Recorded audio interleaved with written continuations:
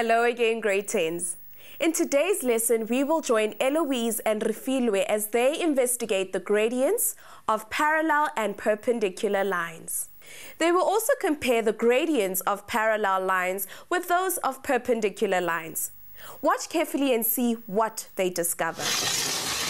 Let's look at parallel lines first. I'm going to choose a line segment, copy it and translate it on the Cartesian plane.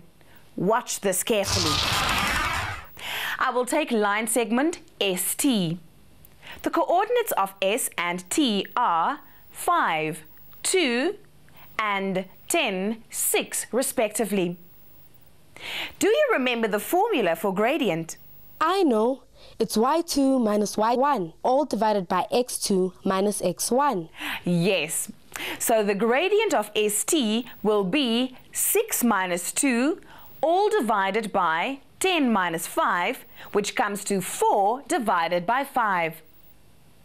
To make a line segment parallel to ST, I first make a copy of ST. Let me call this copy line UV. Now I translate or move the whole line 2 units vertically upwards. Every point on the line segment ST moves up 2 units. That means the x values stay the same and the y values each increase by 2 units. This means that there is a constant distance all the way between these two lines. That means that the new line segment UV is parallel to ST. Do you think you can find the coordinates of U and V for us, Refilwe? Okay, let's see. The x value is still 5 and the y value will be 4. So the coordinates of U will be 5, 4. For V, the x value is still 10 and the y value will be 6 plus 2. That's 8. The coordinates of V will be 10, 8. Good work. You are getting pretty good at this. Now we can work out the gradient of the translated line. UV is 8 minus 4, all divided by 10 minus 5, which is 4 divided by 5.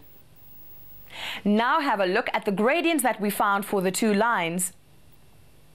Do you notice anything interesting about them? Hey, their gradients are equal. So we have two parallel lines with equal gradients. Does this happen with all parallel lines, or are we just lucky this time around? Although we have only tested one case of parallel lines, we can use these ideas and apply them to all parallel line segments. We can prove that if two lines are parallel, then they have equal gradients. That's really cool. I must remember to write that down. I'm sure I'll need it later. Good idea. Now let's move on and have a look at the gradients of perpendicular lines.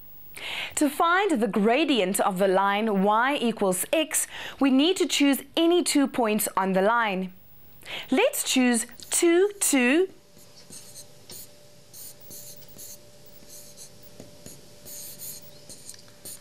and 4, 4.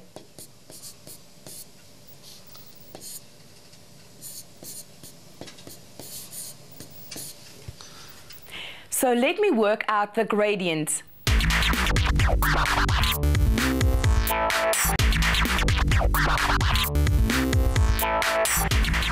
To find the gradient of the line A prime, we can use the coordinates of A and A prime. That is 2, 5 and 5, 2. So that's 2 minus 5 over 5 minus 2. That's negative 3 over 3, and the gradient comes to negative 1. That was quite easy, but I don't see what was so clever about those answers. Okay, let me show you the clever part. Let's look at our answers again. I'm going to find the product of the gradients of these two lines. 1 times negative 1, which is negative 1. This answer of negative 1 is the same for any two lines on the Cartesian plane that are perpendicular to each other. Any two perpendicular lines? I must admit, that was quite clever. but you've always told me to check with more than one example. So can we look at other perpendicular lines? You're absolutely right, Refilwe. And I see you aren't going to let me off the hook on this one. Right? Here's another example. This time I will give you the coordinates of both line segments. Here we have line MN. M's coordinates are 3, 1 and N's coordinates are 8, 5. My second line is VW with 3, 6 at V and 7, 1 at W. Hey, you can't do that to me. You can't just give me two lines and expect me to believe that they're both perpendicular. Mind you, though, they do look a bit perpendicular. It seems I can't catch you out on anything today. Well, let's measure this angle between MN and VW. Oh, okay, I'm happy now. So it's exactly 90 degrees. So MN is perpendicular to VW. Let me find the gradient. I love doing that. The gradient of MN will be 5 minus 1, all divided by 8 minus 3. That's 4 divided by 5. So its gradient is 4/5. Am I right so far? Right on track. Keep going. Sure. The gradient of VW will be 1 minus 6. All divided by 7 minus 3. That's negative 5 divided by 4.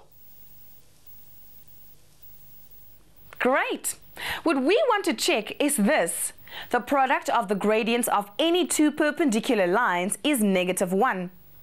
I could write this as M1 times M2 is negative 1.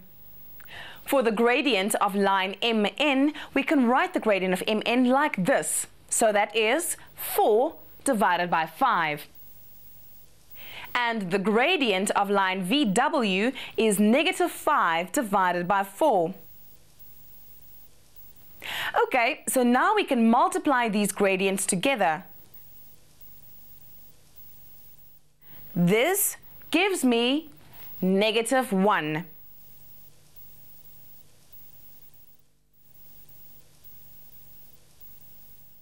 It worked! That's so cool! You can do some more examples for yourself, but I can guarantee you that if the lines you use are perpendicular, then the product of their gradients will come to negative 1. This idea becomes useful when we know the gradient of one line and want to find the gradient of a line which is perpendicular to it. We can use the gradient we know to find the gradient of the perpendicular line which we don't know. Let me show you what I mean. Say I have a line with a gradient of 3 divided by 4, and I want to find the gradient of a line that is perpendicular to this one. How do you think I can do this? Well, you could say that 3/4 times the gradient must give you the answer of negative 1. Yes, you are right. What number multiplied by 3 over 4 will give an answer of negative 1? How about if I multiply 3 over 4 by 4 over 3? Let's see. The 4's will cancel, the 3's will cancel, and I'll get an answer of 1. But I don't want 1. I want negative 1. What you need is a negative number. So if I multiply by negative 4 divided by 3, I'll get negative 1. Do you see the shortcut we can use? To find the perpendicular line's gradient, we can invert the gradient of the line and change the sign of it. I don't really see it. Can you show me again? Sure. Let's do one more. If line 1 has a gradient of negative 2 over 7 and line 2 is perpendicular to line 1, what is the gradient of line 2?